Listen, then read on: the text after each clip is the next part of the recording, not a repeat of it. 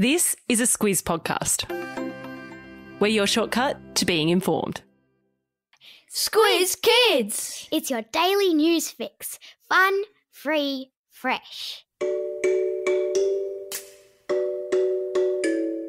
Hello and welcome to Squiz Kids, your fresh take on what's happening in the world around you.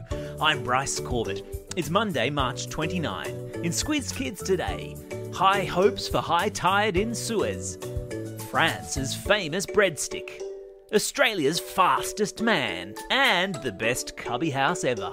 That's what's making news, kids style. The Lowdown. Have you ever been in one of those traffic jams that seems like it will never end? Maybe you've gotten caught in a Christmas or Easter holiday traffic snarl, or a long queue of cars as you do the school drop-off. That's what's happening, but on an epic scale, in the Suez Canal, as one of the world's biggest container ships continues to block traffic along one of the world's most important shipping lanes. It's been almost a week since the ship called the Ever Given drifted off course in the Suez and became stuck. On Saturday, no fewer than 14 tugboats were involved in the effort to try to shove the ship off the side of the canal where it has been wedged since Tuesday. And it moved a teensy bit. There are about 300 ships backed up on either side of the stranded ship, creating a massive marine traffic jam. The Suez Canal in Egypt is a man-made shipping lane, connecting the Mediterranean Sea to the Red Sea. It's a direct route from Asia to Europe, meaning ships don't have to go all the way around Africa, which is what a lot of ships are now doing instead of getting caught in the traffic jam. And that's a journey that takes an extra 10 days. Authorities will try to move the Ever Given again this morning on the next high tide, and they have their fingers and toes crossed. Meanwhile, lots of people have been having lots of fun with the traffic jam, with one Twitter user creating a very funny pretend traffic report, like the ones you hear on the radio every morning. There's a link to it, and also to photos of the stranded ship in today's episode notes.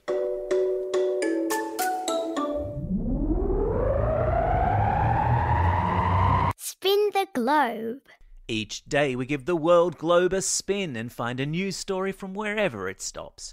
And today we've landed in France, where a push is on to have the humble Baguette heritage listed with the United Nations. What in the world of breadstuffs am I talking about? I'm talking about the Baguette, people, only the most wondrous breadstick in the world. Crunchy on the outside, light and fluffy on the inside, and an important part of the daily diet of millions of French men and women and children. France this week submitted the baguette to be included on an international cultural heritage register. The cultural heritage of a country is made up of all the things that people there do, or eat, or drink, or say, or sing, or dance, or the traditions that they celebrate that makes them unique or special. And because the French have been baking baguettes for centuries, and an estimated 10 billion, that's billion with a B, are eaten by the French every year, it's been decided by French authorities that it's time to try to protect this important tradition by seeking cultural heritage status. Just talking about baguettes makes me hungry. Try it with lashings of salted butter. You won't be sorry. Sport time. So, you reckon you can run fast? Do you smash out a good time in the cross country? Or maybe beat all the other kids in the playground at lunchtime? Chances are you're not quite as fast as Sydney-sider Rohan Browning, who this week turned in a blistering performance at a Queensland race meet to run 100 metres in 10.05 seconds. It means 23-year-old Rohan automatically qualifies for the Tokyo Olympics, where a race time of 10.08 seconds is required to make the cut. So he got there by 3/100ths of a second. That's faster than the average eye blink. The sprint gave Rohan the third fastest time in the history of the Australian men's 100-metre sprint. And it should mean Rohan is the first Aussie to run in the Olympic 100 metres for 15 years. Go you, good thing. There's a link in today's episode notes to Rohan's Olympic qualifying run.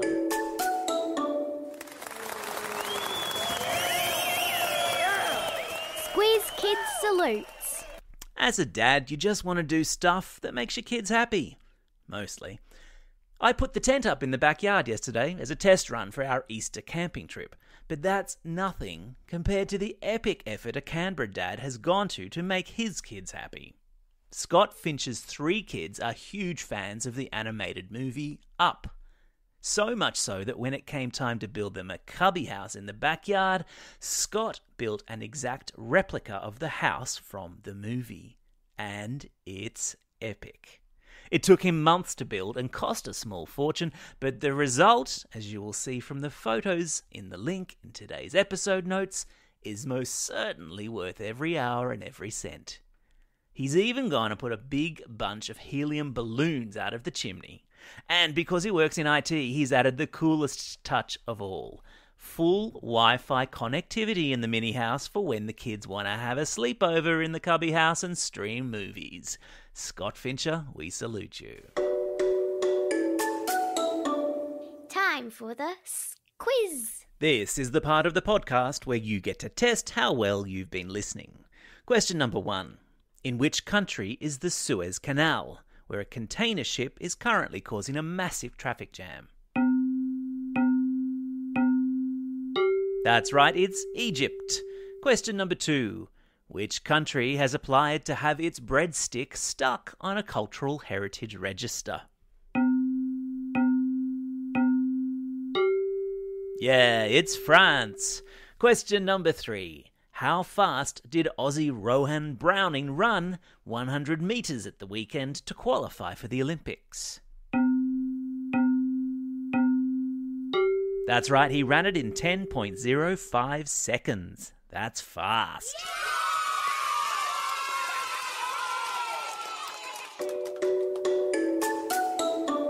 Shout-outs. It's March 29.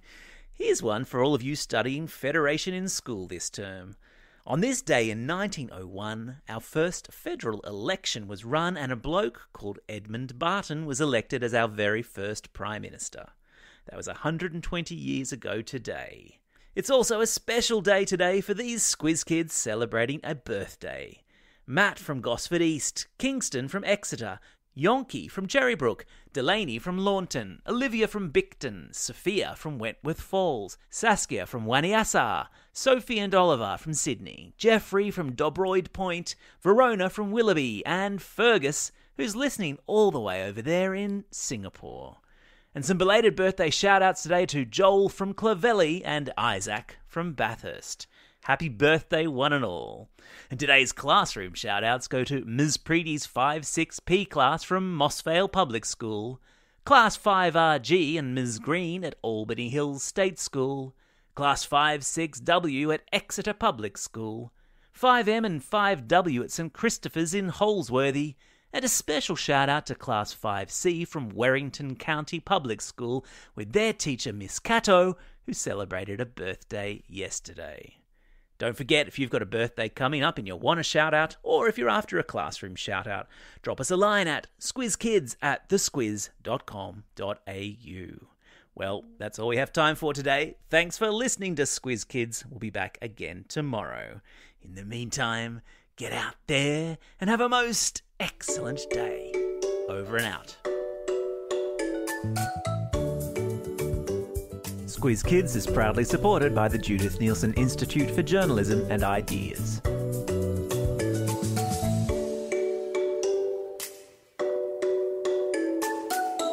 Squiz Kids! It's your daily news fix. Fun, free, fresh.